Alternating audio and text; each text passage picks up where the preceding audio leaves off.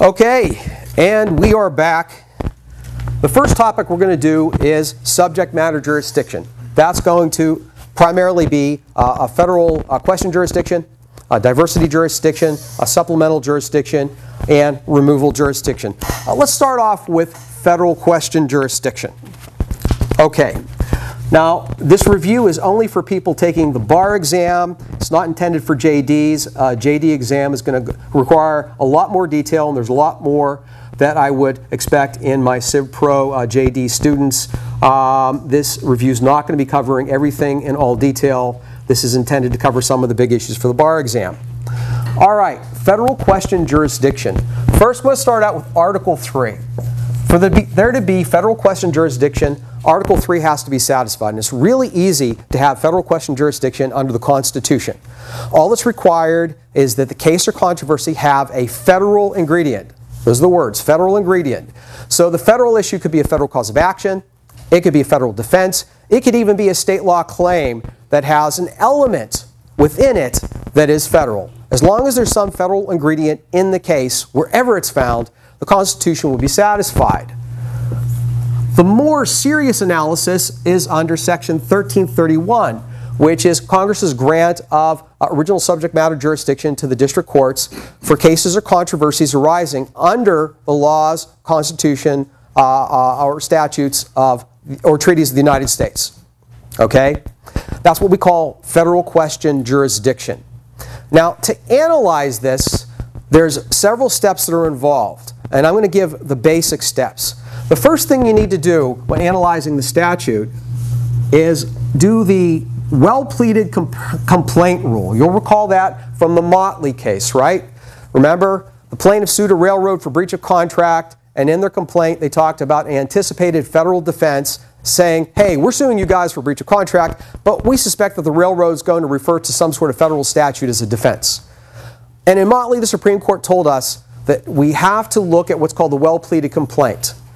The well-pleaded complaint rule is a filtering mechanism, a filtering a step. All that tells you, all you do for the well-pleaded complaint is you look at only the plaintiff's complaint and only the cause of action in the plaintiff's complaint. All right? So if the plaintiff's cause of action is breach of contract, that arises under state law. Okay? What if the federal issue is in the federal defense? Say it's raised by the defendant. That doesn't count, because under well-pleaded complaint rule, you only look at the plaintiff's cause of action in the plaintiff's complaint. So what doesn't count as a federal question here would be a federal defense raised by the defendant. What wouldn't count would also be a counterclaim raised by the defendant. So for example, if the plaintiff sues the defendant for breach of contract, and then the defendant counterclaims for federal employment discrimination, well, the well-pleaded complaint rule would tell us to look only at the plaintiff's complaint. And the plaintiff's cause of action is breach of contract. All right? So this first step, well-pleaded complaint rule, it's a filtering rule. Tells us to only look at the plaintiff's cause of action in the plaintiff's complaint. We do not look at counterclaims. We do not look at federal defenses or anything like that. The second step is, once we've looked only at the well-pleaded complaint, is to ask whether the well-pleaded complaint contains a federal question. Okay? And there's two ways to do this. There's the easy way and there's the hard way. The easy way, so I'm going to call this step 2A, is the so-called Holmes test. That's from one of Justice Holmes's dissents in the case of American Well Works. The Holmes test tells us that a cause of action that determine whether the cause of action arises under federal law or state law, ask who created the cause of action. If the cause of action was created by state lawmakers, then the cause of action arises under state law. If the cause of action was created by federal lawmakers, such as the U.S. Congress, then the cause of action arises under federal law. Okay? So, think of our breach of contract example. Breach of contract is state common law. That cause of action was created by state lawmakers. So under the Holmes test, a state law breach of contract action arises under state law. In contrast, if plaintiff sues defendant for federal employment discrimination, well, it was the U.S. Congress that created this cause of action. And under the Holmes test, also known as the creation test, it was the U.S. Congress that created the federal employment discrimination cause of action. And therefore, if a plaintiff's complaint, the plaintiff's cause of action, is for federal employment discrimination, then the Holmes test is satisfied and the case arises under the laws, statutes, or treaties of the United States. In other words, 1331 would be satisfied. Remember, I told you there's an easy way and there's a hard way. The hard way is the Grable/Gunn test. Those are the cases that articulated it. Also known as the, I'm going to call it the EFQ, the Embedded Federal Question. The Embedded Federal Question is a second way to satisfy Section 1331. The Embedded Federal Question exists when you have a state law cause of action that includes a federal ingredient. Okay? So think of a state claim that's got some sort of federal virus in it, right? One of the issues or one of the elements is federal. And indeed, this can happen in a variety of contexts. For example, suppose you sue somebody for negligence per se. Negligence per se, is that a state law cause of action or a federal one? State, right? What lawmaker created it? State. So under the Holmes test, negligence per se is a state law cause of action because state lawmakers created it.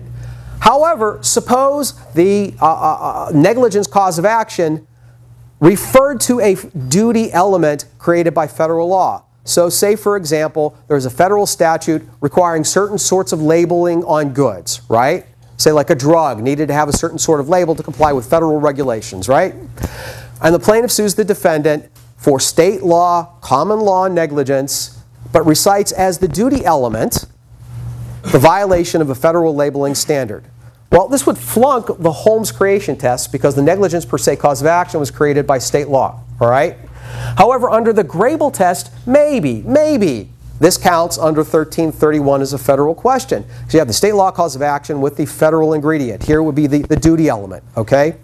Well, Grable and Gunn give us a test for analyzing when the embedded federal question satisfies Section 1331. And it's a very hard standard to meet. Okay, so I'm going to tell you the elements. The complaint has to necessarily raise a federal question. The federal question, or I should say federal issue, not federal question. All right, the federal issue is actually disputed. The federal issue is substantial. And allowing federal question jurisdiction would not change the balance between state and federal courts the way Congress wanted that balance to exist. Okay, now let me check the camera to make sure I'm getting all of this on the video. But I'm going to keep talking. See? Yep, we're good.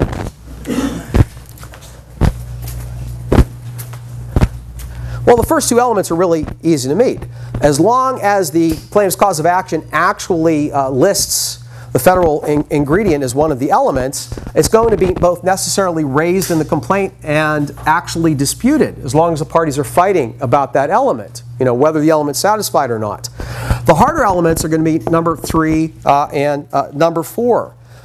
Is the federal issue substantial? Well, the Gunn case tells us for a federal ingredient in a state law cause of action to be substantial, the federal ingredient has to be important to the federal system as a whole. Not important to the parties, but important to the federal system as a whole. So for example, in the Gunn case, you had a plaintiff that sued his former lawyer for state law legal malpractice. And the basis for the legal malpractice claim, that's a state law claim, was that the lawyer had done a bad job litigating a prior patent case. Well, you probably know that patent claims arise under federal law, right? And in fact, it's exclusive to the federal courts, okay, under another section of the Judicial Code. Well, the question is we had this state law malpractice claim, and it necessarily raised the federal issue of whether or not the lawyer did a good job litigating patent law, which required construction of patent law. The patent law was actually disputed. Was the patent law, the ingredient of the malpractice claim, substantial? The Supreme Court said no. The Supreme Court said no. even though patent claims were exclusive to the federal courts, this patent issue in the state law claim wasn't substantial. Why? It was important to the parties, but it wouldn't affect it wouldn't be substantial to the federal system as a whole. The Supreme Court said federal courts probably wouldn't be bound by it. Anything that was resolved wouldn't go beyond this particular patent, and so on and so forth. Okay? So for something to be substantial, it's got to be substantial to the system as a whole. In contrast, okay, in the Grable case, the question was the construction of the Internal Revenue Code and whether certain kinds of notice had to require actual notice, okay, or notice through a personal service or some other kind of notice. The Supreme Court said that was substantial because the IRS's ability, the federal government's ability, to get paid on taxes was a huge federal interest. Okay, substantial. Think important to the federal system as a whole, not just the parties. And finally, the last one, allowing federal question jurisdiction would not change the balance between the state and federal courts' dockets as approved by Congress. And what this means is we're not going to open the floodgates. Supreme Court doesn't want to open the floodgates. So think, for example, of the gun case, right? It was a legal malpractice action with a federal ingredient. Supreme Court said no federal question jurisdiction, no 1331 jurisdiction. Think of what would have happened if the court had allowed federal question jurisdiction in that case. Now, attorney malpractice is essentially just negligence, right? It's negligence in the context of lawyering. Well, if we had federal question jurisdiction in the gun case, then would that mean that any time somebody asserted a negligence claim that had some sort of federal duty in it, that there would be federal jurisdiction? If that was the case, then the federal courts would be open to a huge variety of state law tort claims between non-diverse parties and between parties where the amount of controversy isn't above $75,000. It would be a huge expansion of federal subject matter jurisdiction. So another thing that factors in here is that we don't want to flood the federal courts. Okay.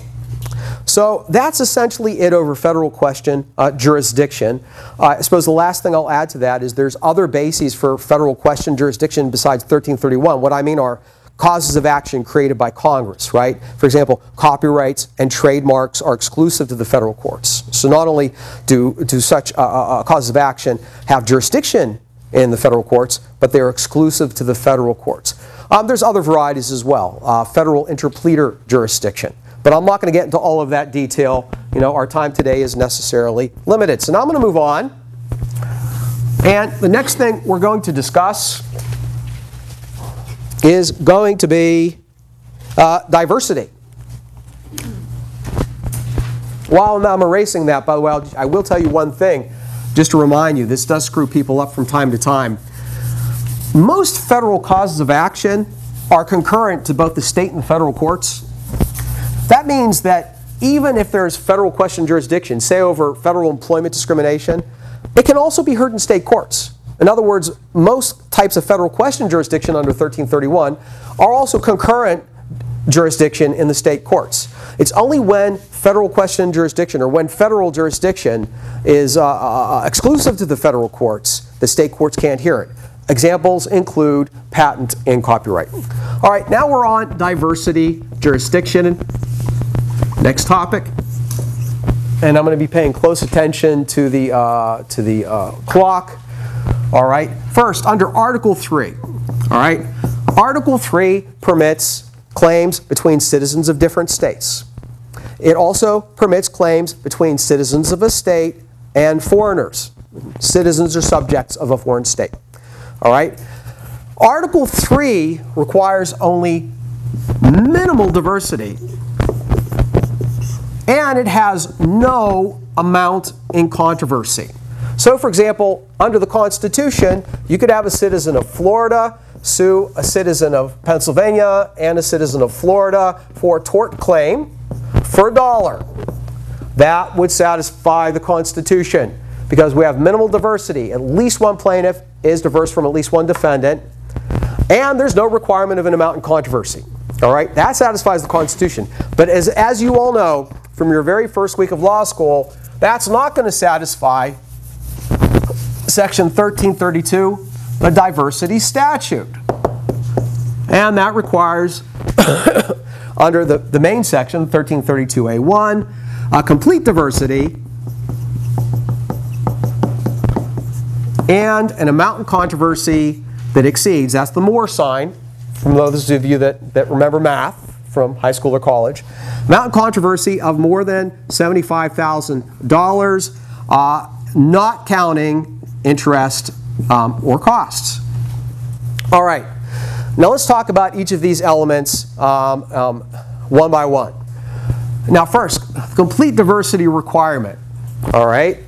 Well, to know whether the parties are completely diverse, and complete diversity means you can't have Florida versus PA and Florida because these two aren't diverse from one another, right? But how do you know which state somebody is a citizen of, right? All right. Well, to be a COS, a citizen of a state, requires two things. First, you have to be a U.S. citizen. And that trips people up all the time. You must be a U.S. citizen. And second, you must be domiciled in a state. Both of these must exist.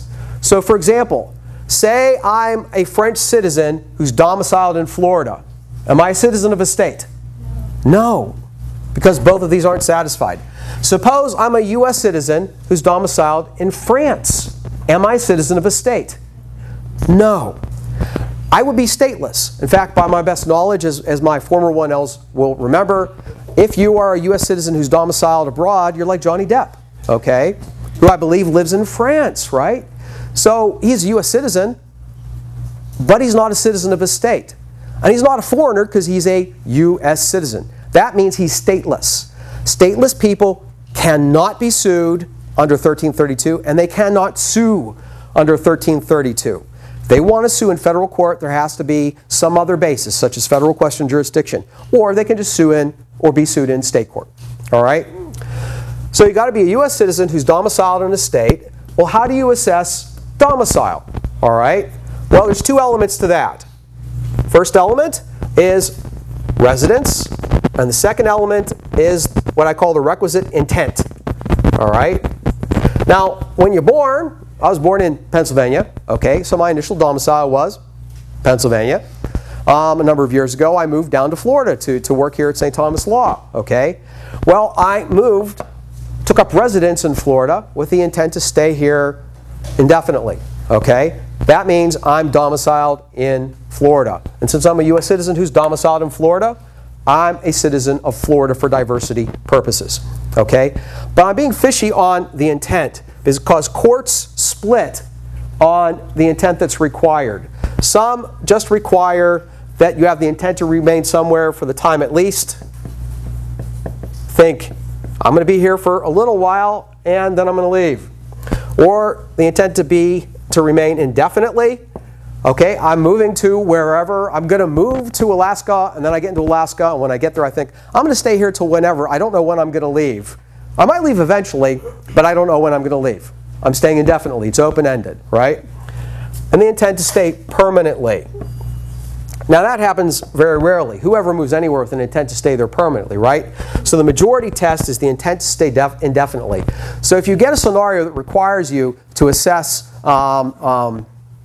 domicile, most likely they're looking for the indefiniteness test, right? The majority test, that's the one here in the middle. That would be my best guess, okay? So that's how you measure a citizen of a state, all right? But keep in mind that you can also have jurisdiction under Section 1332 in other scenarios including foreigners. So under 1332A2, you have jurisdiction over claims between a citizen of a state and a citizen or subject of a foreign state. That's also known as alienage jurisdiction. That's something that came up in the famous Moz case in your case book. So for example, you could have a citizen of France versus a citizen of Florida. That would be fine for purposes of diversity, you know, as long as the amount of controversy is already met. Okay? You could also have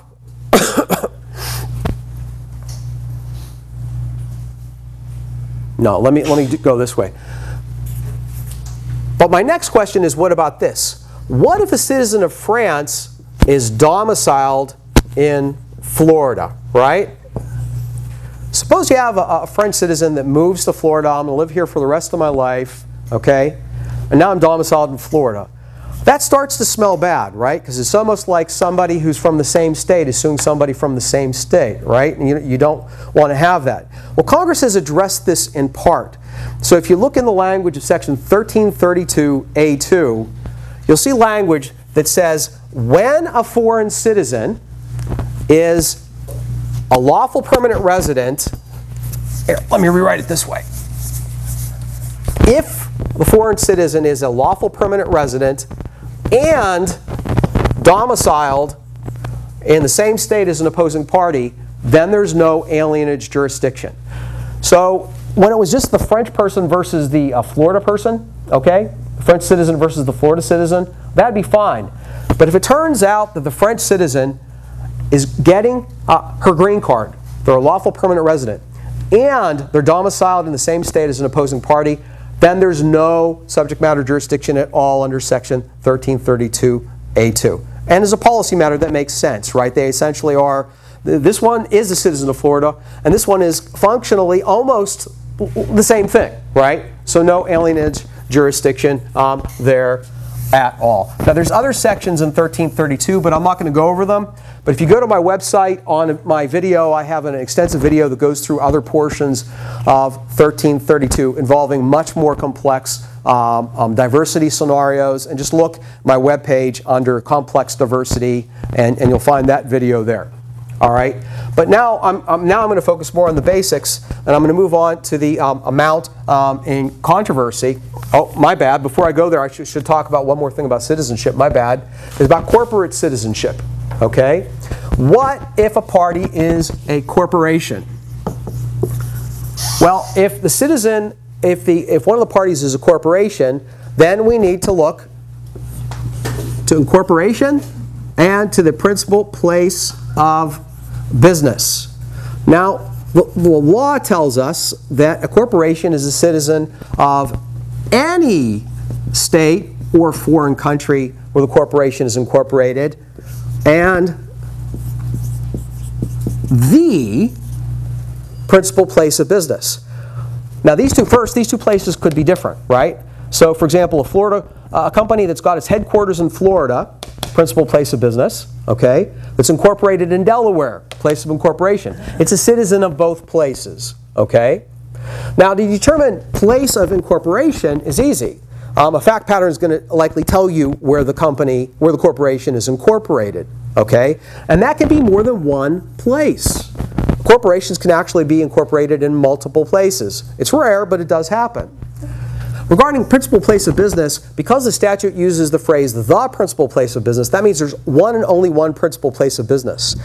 Now in the Hertz case, the Supreme Court clarified how do we determine principal place of business, okay? Because they'll go about it. Companies like Walmart, their headquarters are in Arkansas, but they have operations all over the country and all over the world, and probably the biggest place of operations would be California because it's the biggest state and they have the most stores there, right? So what's Walmart's principal place of business? Is it Arkansas with the headquarters, or is it California where it does the most business? Well, the answer here would be Arkansas, because in the Hertz case, the Supreme Court said that we use the nerve center test to determine principal place of business, which means we look to the place most likely to be PPOB is going to be the headquarters. So if the fact pattern tells you the corporation is incorporated in state A, say Delaware, and it's got its headquarters in New York, then that means it's inked in Delaware, and its PPOB, principal place of business, is in New York. Okay. Another thing on businesses, and this is something that you'll get much more deeply now that you've had business orgs or business associations, is corporations, as you know, are not the same things as general partnerships, limited partnerships, LLPs, LLPs, and the like. Okay. Well, how do you measure diversity for things like that? Now, the current state of the law is as follows. The general trend in the law is that anything that is a partnership, a general partnership, a limited partnership, or even an LLP, limited liability partnership, or an LLC, limited liability. What does LLC stand for? Limited liability what? Company. Very good. Company, not corporation, company, and that's key. These types of entities are not treated the same as corporations. To determine the citizenship of any of these entities, the general rule is we look to the citizenship of each and every owner, right? Whether it's a member, that's the term we use with LLCs, right? Or partner, you know, for general partnerships, or limited and general partner, right? For limited partnerships and so on. You look to the citizenship of each and every one. So if all you on the front row, okay, are LLC members, and you operate out of Florida, but you're a citizen of Alaska, right? And New York, and Hawaii, right? And Pennsylvania, and so on. Well, then guess what? The LLC is a citizen of all of those states as well. We look to the people, right? Not to the entity. There is a thing called a PC, all right? Some states, for example, lawyers might set up their operations as a PC, which stands for Professional Corporation. Very good. Well, corporation, so we use the test that I did earlier, right? Look to the place of incorporation and also the principal place of business, okay? Last thing about determining citizenship is citizenship of representatives, right? Like the decedent of an estate, right? Well, if you have a representative, such as a decedent, a representative of an estate, so that'd be an executor, a administrator of the decedent's estate, you look to the estate itself. You look to the citizenship of the decedent. So if the decedent was a citizen, for example, suppose you have Bob, citizen of Florida, as representative of the estate of Sally, citizen of Georgia. Okay? Well, to the extent that Bob is suing in his representative capacity, we measure Bob's citizenship by looking at Sally's citizenship. She's the decedent, he's a representative. Okay? Now here's a tricky one they might throw at you. Suppose Bob was Sally's spouse, and Bob sues both in his capacity as a representative of the estate and on his own behalf for whatever, NIED, right? Negligent infliction of emotional distress, right? We have two causes of action, one that belongs to the estate and the other one that belongs to who? Bob, right? What does that mean? That means to the extent that it's a claim for the estate, that's a citizen of Georgia asserting it. To the extent it's a claim of Bob, it's a citizen of Florida, right? Okay, let me look at my outline real quick, but I think that's all on determining residence or citizenship. All right, now let's move on to the second element, which is amount and controversy. Okay, now this one is much quicker. Amount and controversy. First of all, don't let this trip you up. The amount and controversy under Section 1332 is not $75,000. It's in excess of $75,000, and you don't get to include cost or interest. Okay? So if you see a fact pattern that say this A sued B for $75,000, you know, and the only basis for jurisdiction, subject matter jurisdiction, would be diversity. Well, there's not diversity. It's got to be more than $75,000.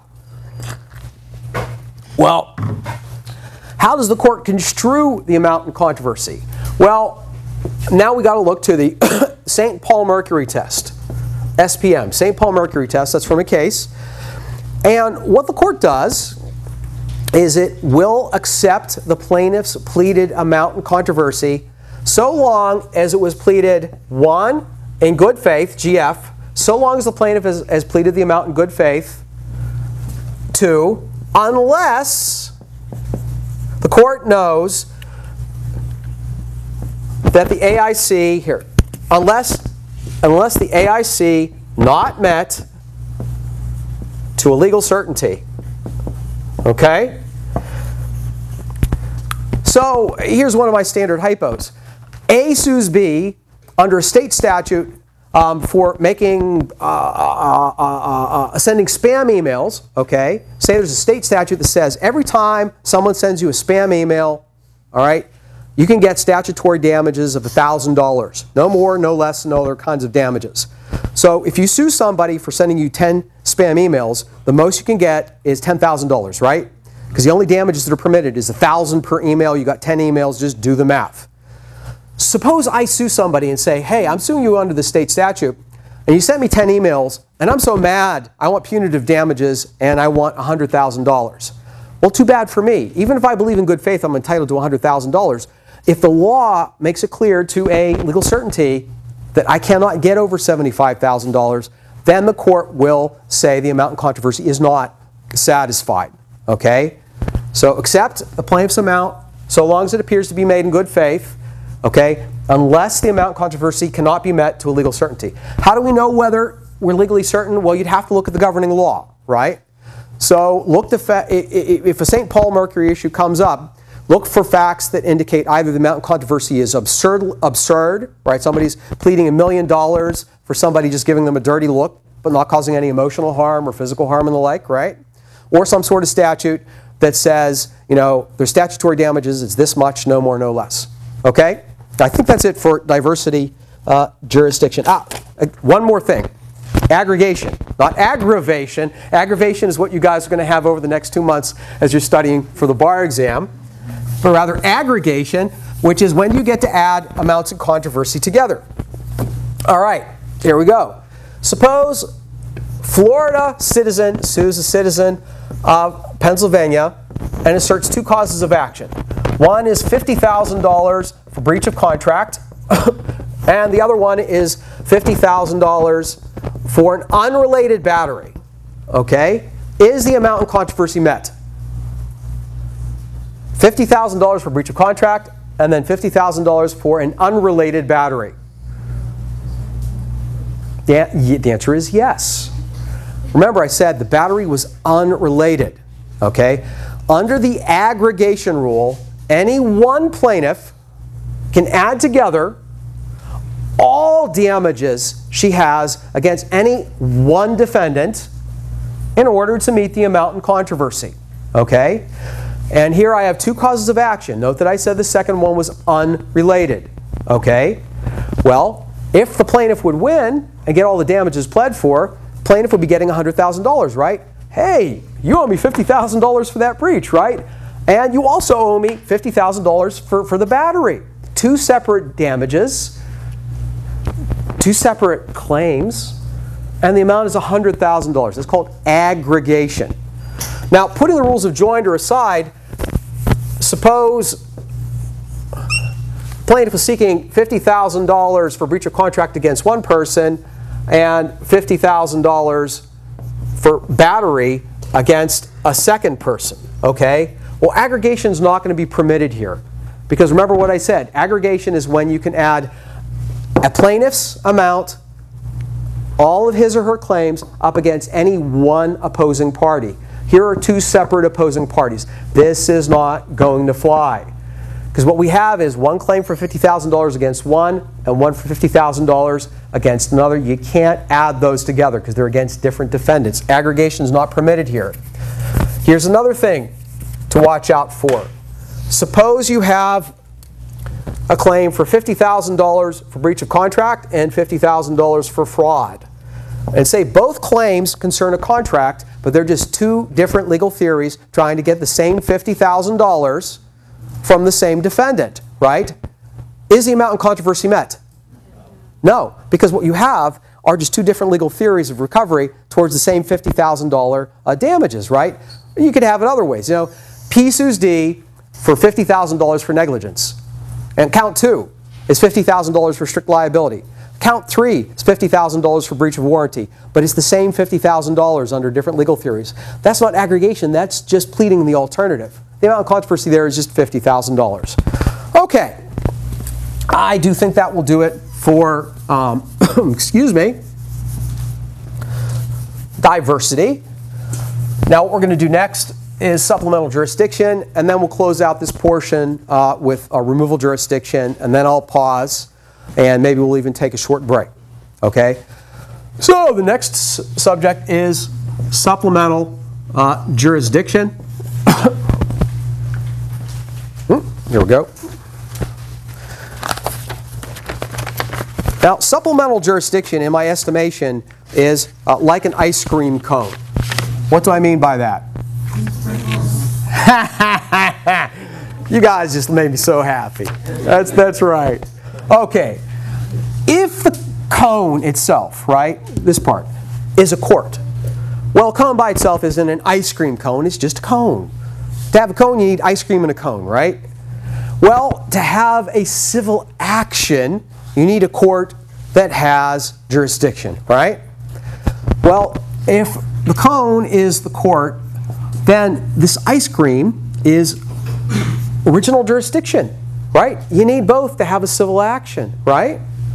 Now, original jurisdiction could be 1331 federal question. It could be 1332 diversity, 1335 interpleader, 1338 patent and copyright, and there's plenty of other jurisdictional statutes that I won't get into, right? Well, if you have OJ, what about supplemental jurisdiction? Well, supplemental jurisdiction in this hypothetical are the sprinkles that go on the ice cream. Now, you can have an ice cream cone that's just ice cream and a cone, but you can't have an ice cream cone that's a cone and sprinkles. If all you have is a cone filled with sprinkles, then what you have is like, I don't know, sugar overdose, right? That'd be disgusting. If you want sprinkles, there better be some ice cream to put the sprinkles on. And equally so with supplemental jurisdiction, you can't have supplemental jurisdiction unless you have original jurisdiction. All right? So, supplemental jurisdiction, 1367, can occur unless you have original jurisdiction. In other words, you can't have sprinkles unless they go on the ice cream. Which now takes us to supplemental jurisdiction statute itself, section 1367. All right, well,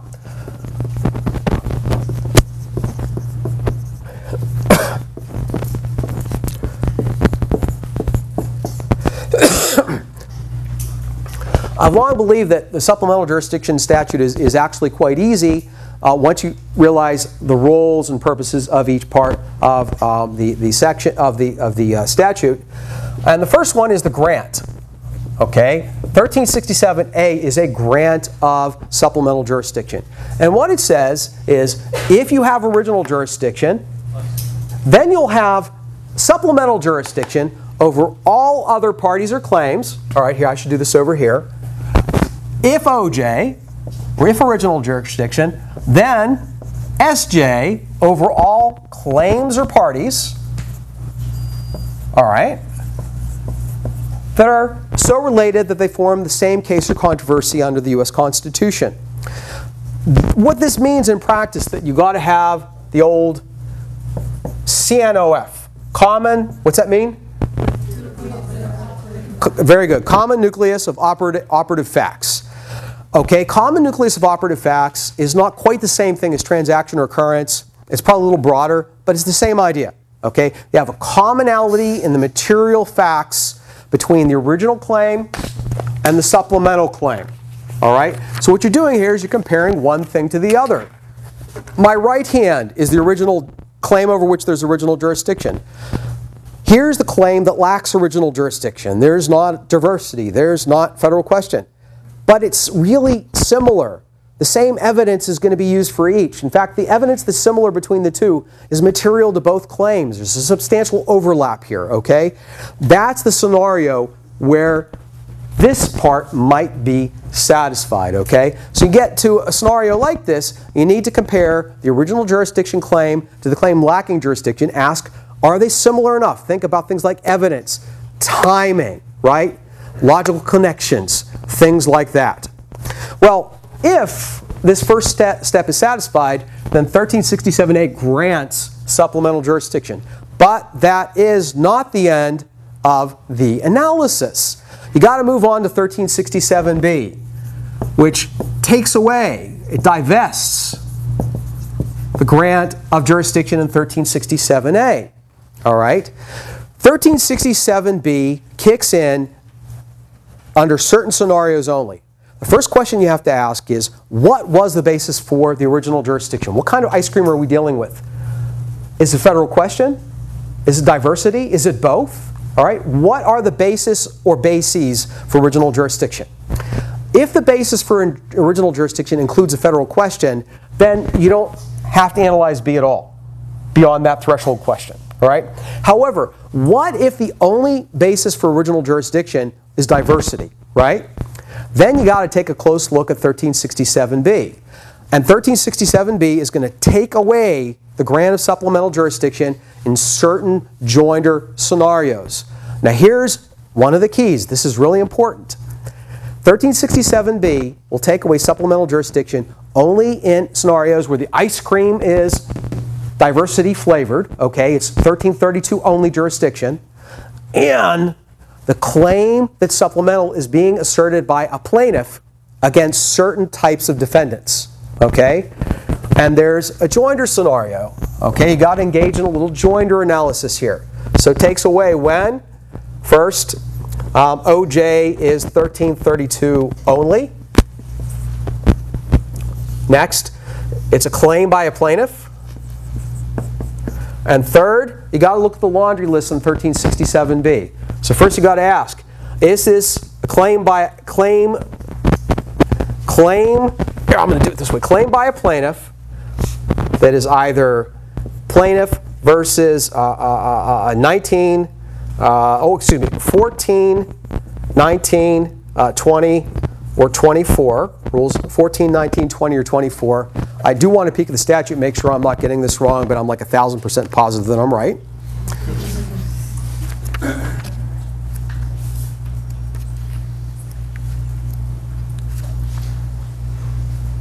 Yeah. Or two, claims by plaintiffs proposed to be joined under Rule 19. All right, so a claim by any plaintiff proposed to be joined under Rule 19, that's compulsory joinder. And the third is any claim by a plaintiff seeking to intervene under Rule 24. All right, the one that usually comes up is probably going to be this scenario. So look for claims by plaintiffs against people joined under Rule 14, 19, 20, or 24. We'll talk about joinder a little bit later, but remember, Rule 14 is third-party practice known as impleader. Rule 19 is compulsory joinder. Rule 20 is permissive joinder. And Rule 24 is intervention. Okay? But let me illustrate that with a quick example.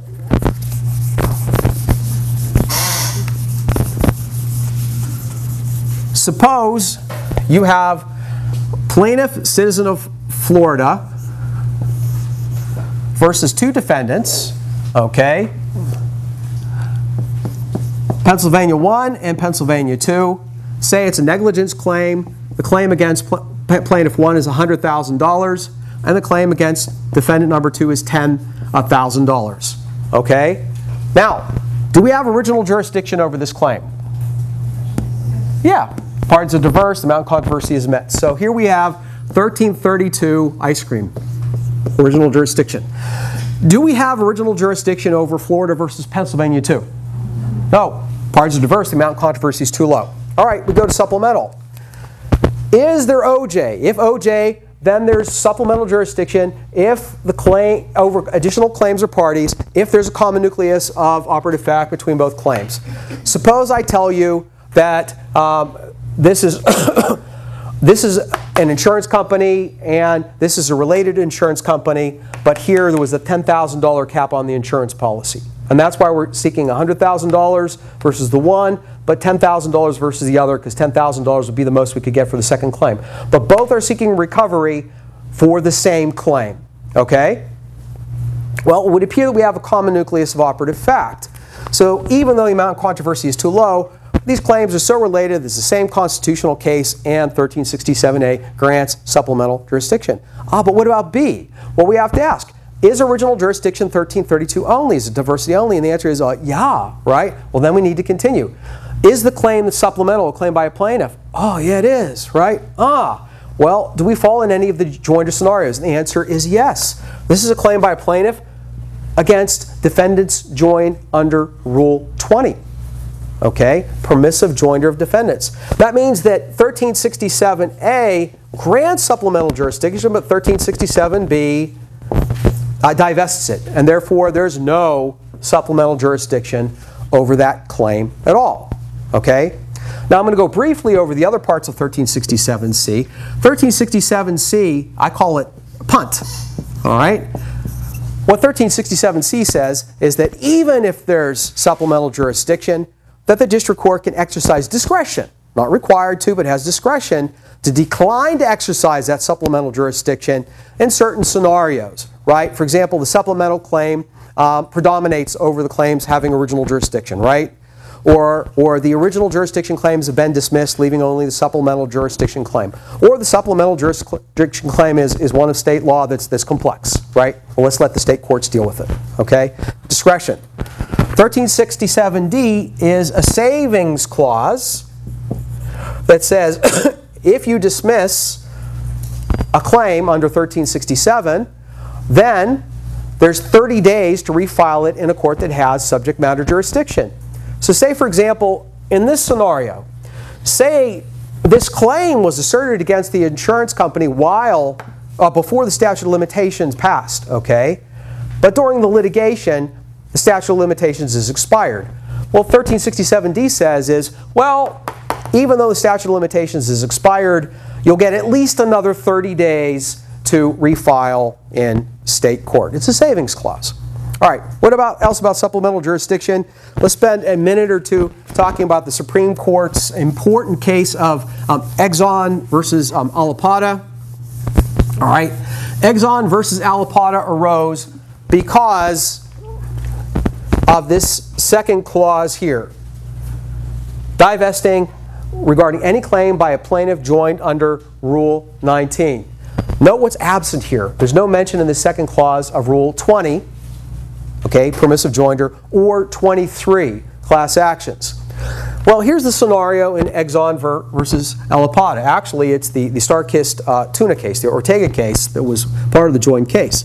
Suppose you have, and here we're just going to assume diversity, okay, and the question is going to be amount and controversy. Now, well, let's give states. Okay, never mind. Okay, you got Florida 1 and Florida 2 versus defendant who's a citizen of Pennsylvania. And the first defendant seeks $100,000 and the second defendant seeks $10,000. All right? First claim has original jurisdiction. No problem. They're diverse. The amount of controversy exceeds 75. Second one lacks original jurisdiction. But let's assume that the claims are sufficiently related such that 1367A would grant. Okay? In fact, in the Ortega case, it was a little girl who sued Star-Kissed Tuna because she sliced her hand on a can of tuna and her hand was all cut up. So assume the daughter sues for $100,000 and then the mom or dad sue for $10,000, okay, for the emotional loss, whatever, you know, the pain and suffering. All right, well this one, the claims are sufficiently connected that we have a common nucleus, but what about 1367B? Well, the original claim is 1332. Okay, this is a claim by a plaintiff, but none of these joinder scenarios are listed here. This is not a claim by a plaintiff joined under 14, 19, 20, or 24 because this means you'd have to have more than you'd have to have either more than one defendant or you'd have to have a third-party defendant or things like that. Okay, or somebody who's intervened. There's only one defendant here. There's no additional defendants who have been joined. So the first scenario isn't satisfied. And the third one is clearly not satisfied because nobody's intervened, right? What about the second scenario? Well, this is not, excuse me. Look at the second scenario. Claims by plaintiffs proposed to be joined under Rule 19. Well, these aren't plaintiffs proposed to be joined under Rule 19. Okay, that's when parties are required, right? Right? These are two separate claimants that could sue separately on their claims if they want, but they've chose to permissively join themselves under Rule 20. All right? This is what we have here is Rule 20 plaintiffs versus a defendant. Okay? And that's not listed there. There was a drafting error in 1367.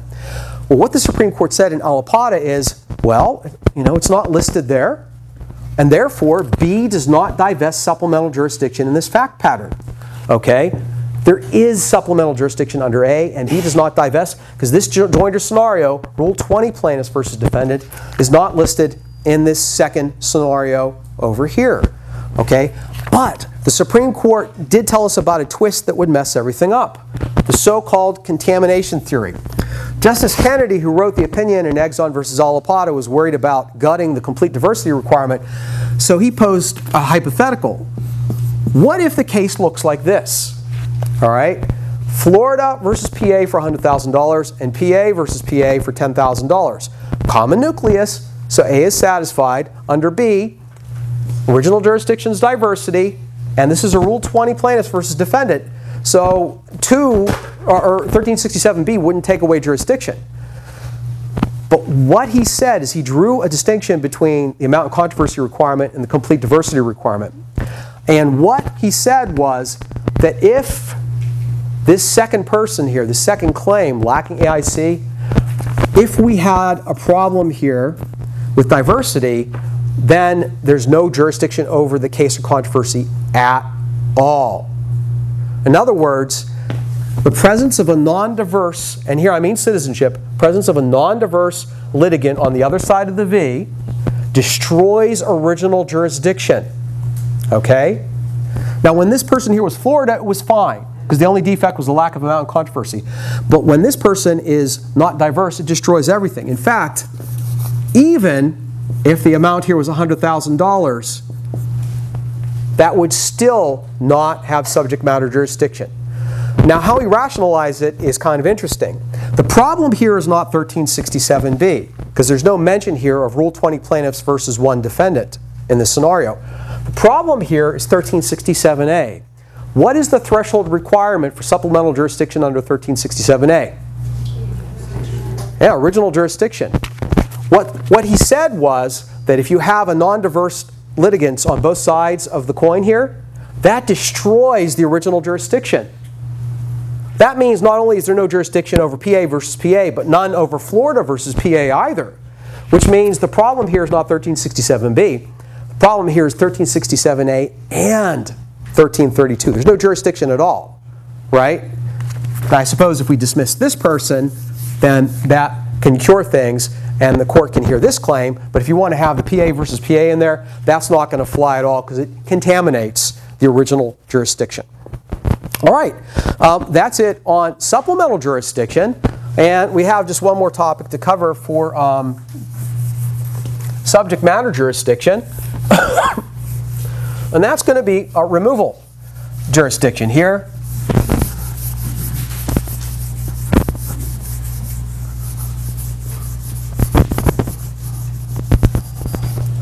Removal.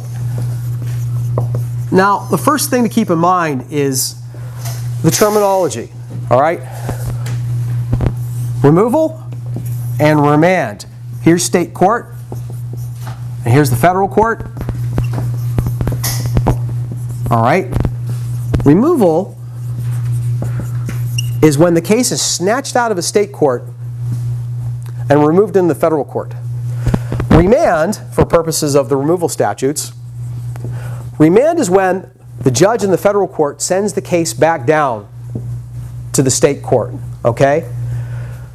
Now, don't get confused by this. Suppose a civil action is filed in federal court, okay? It's originally filed in federal court. Suppose subject matter jurisdiction is lacking. Say Florida sues Florida for $1 for a battery, okay? Florida, battery $1. It's filed in federal court. Is there subject matter jurisdiction? No, there's not. Okay. Should the judge remand the case to state court? No, because it wasn't removed from state court. What the judge should do here is dismiss, right? Now suppose the case was removed from state court. Florida versus Florida for $1 for a battery. Removed to federal court. The court lacks subject matter jurisdiction. Should the court dismiss or should it remand? Remand. You can only remand to state court when it was removed from state court originally, okay? So keep the terminology straight. Now, in order to have removal, okay, there has to be original jurisdiction or original jurisdiction plus supplemental jurisdiction, right?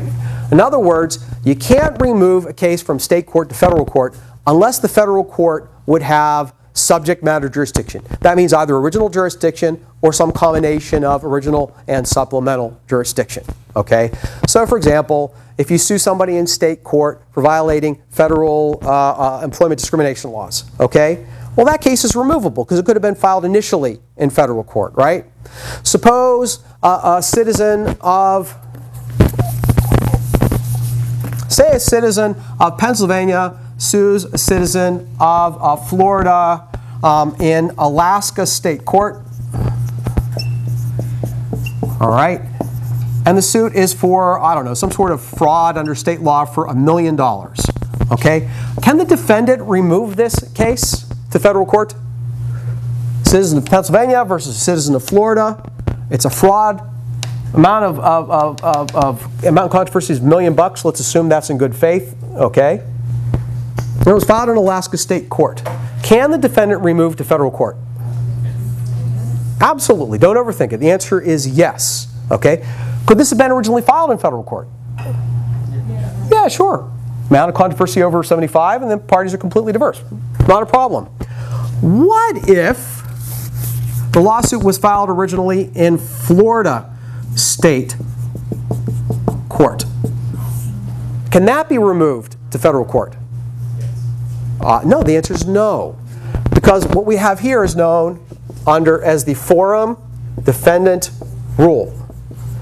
Forum defendant rule under section 1441, I think it's 1441b2 off the top of my head, says that if you're removing a case and the only basis for removal is diversity, then you can't remove if any defendant is a citizen of the forum state. Okay? So suppose the case is, say there's several defendants, it's Pennsylvania versus Florida and Pennsylvania versus Georgia, and we're seeking that $1 million against both, and it's filed in Florida state court. Can this be removed to federal court? And the answer is no. Why? Because at least one of the defendants, why? Because the basis for original jurisdiction would only be diversity, and at least one of the defendants is a citizen of the forum state. What's interesting about this, that means the scope of removal is narrower than the scope of original jurisdiction. Could this case be filed originally in Florida federal court? Could it? Are the parties completely diverse? Yes. Amount of controversy met? Yes. Could this be filed in Florida federal court? Yes. But if it's filed in Florida state court, it can't be removed. Why? Because it's a diversity case, and one of the defendants is a citizen of the forum state. Now, some mechanics about removal. Say this is filed in New York state. Let's have it filed in Pennsylvania state court. All right? Pennsylvania state court is where it's filed. Suppose defendant 1, Florida, wants to remove, but defendant 2, Georgia, doesn't want to remove. Can the case be removed? No, that's correct. All defendants have to consent to removal. Okay? What about timing of removal? How long do the defendants have to remove? 30 days after service. Okay? Say if these guys are both sued on the first day of the month, then they have 30 days after that to remove to federal court. What if this person is sued on this person is served on day 1, this person is served on day 10, right? Well, then that affects the timing of removal because these defendants were served at different times, right?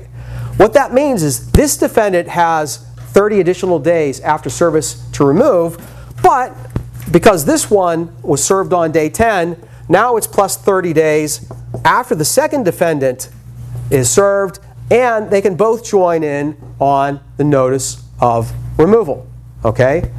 Now, what about remand? What about remand?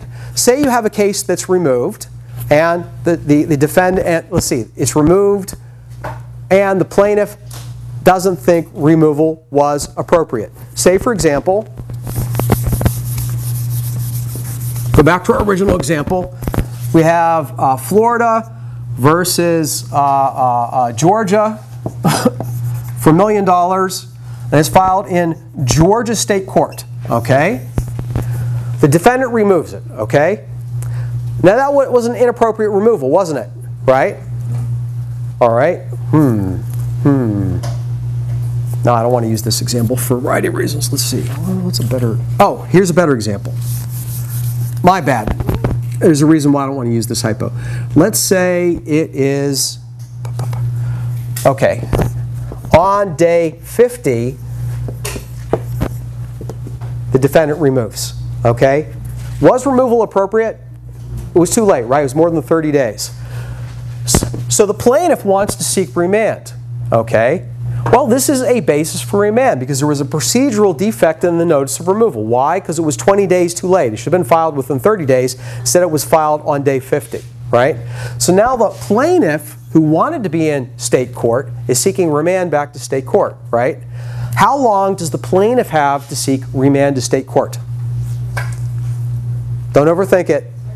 30 days, that's right. 30 days measured from what? From the removal, that's right.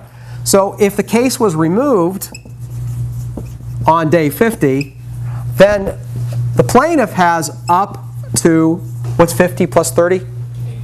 Nice, 80 days. Up to the 80th day, let's call it D80, day 80, to seek remand, okay? Now, this timing requirement is when there's a procedural defect in the removal itself, okay? What if, however, the defect was one of subject matter jurisdiction? So suppose Florida sues Florida for $1 in Florida state court. All right?